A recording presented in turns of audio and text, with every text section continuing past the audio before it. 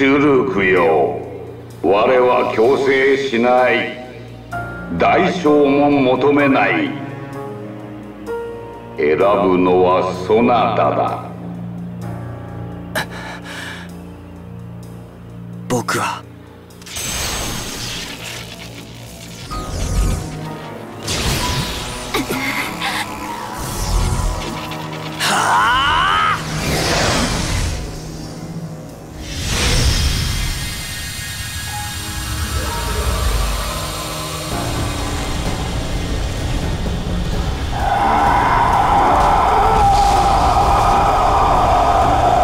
モナドを継ぎし者よ、その意志しかと受け止めた。今こそ枷を解き放とう。させるかよ。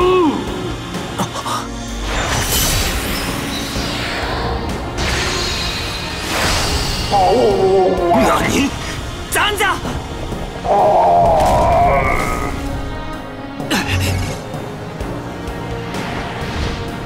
てめえは黒い顔つき。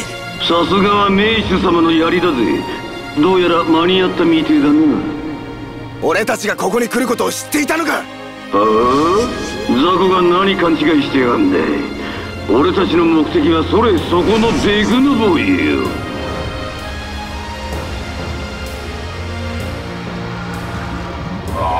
モナドに余計なことされちゃ面倒なんでな。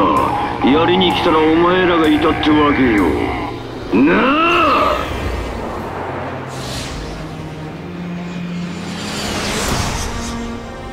白い顔つき。ザンザ、答えてください。ザンザ、聞こえているはずです。思念派か。この若者たちを生贄としてまた繰り返そうというのですか。我に話しかけてくる。お前は何者だ。そして何を知っている。ザンザ、私はあなたと対話をするためにここに。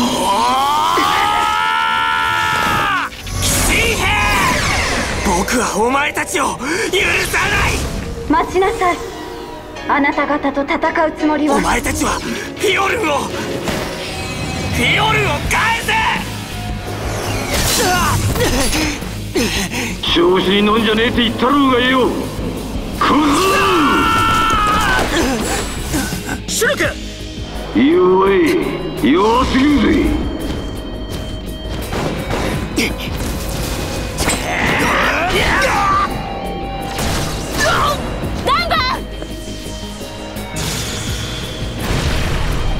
小娘がメリア。ほんとモナドがねえと弱えよな、てめえらは。ダンバンさんよ。貴様何者だ。なぜ俺の名を呼ぶ。わからねえのか。これでも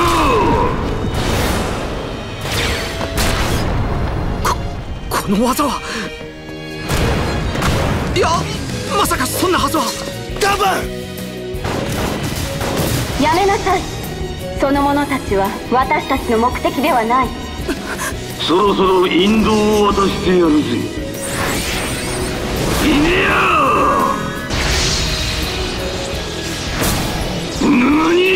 やらせはせぬぞ騎士兵。陛下。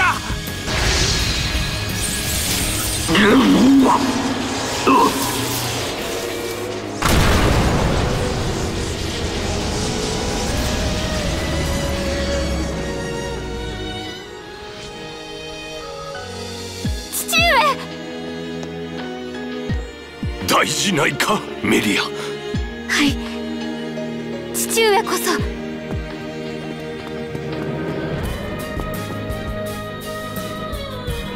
ふざけんじゃねえぜ、クソじじいが。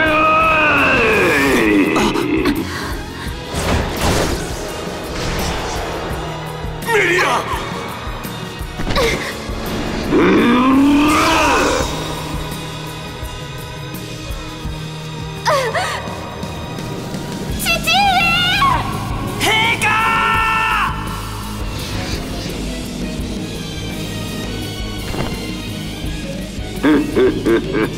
そうよ、このたった一刺しでさ、弱すぎるぜお前らはよ。陛下、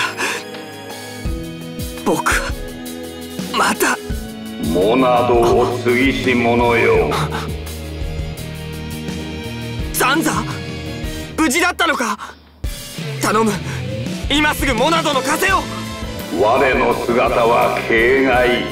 すでに風は解き放たれている。風はそれを振るう者の意志。振るうがよい、そなたの意のままに。倒したいと思う相手を念じ、力を解き放つのだ。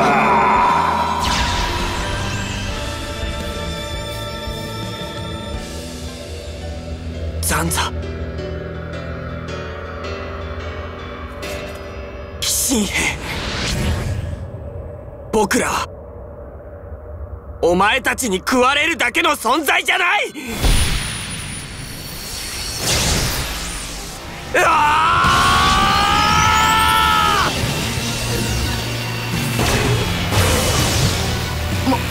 モナドの形が。